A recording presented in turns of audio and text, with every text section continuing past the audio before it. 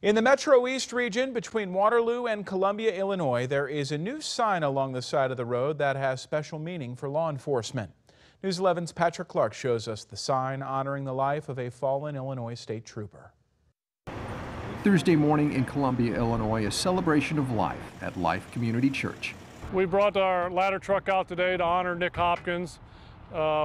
He was a valued member of our community, Waterloo and Columbia. His brother is a police officer in our community, and we're just here to honor his memory and do whatever we can to help the state police and our police departments out. For first responders, police officers, and Illinois state troopers gathered, it's to honor one of their own. Trooper Nick Hopkins was shot and killed executing a search warrant at a residence in East St. Louis in 2019. Christopher Grant was convicted of the murder and sentenced to 40 years in prison. Fire, police, EMS, all the first responders, dispatchers, we're a very tight community, yes. By midday, the service concluded at the church, and then a steady stream of police cars and law enforcement making their way to Illinois Route 3 near GG Road.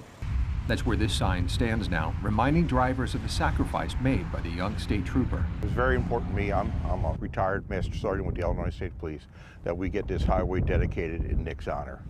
9,000 people will see the South Highway sign every day. 12,000 at night will go past Nick's sign. That at least we forget.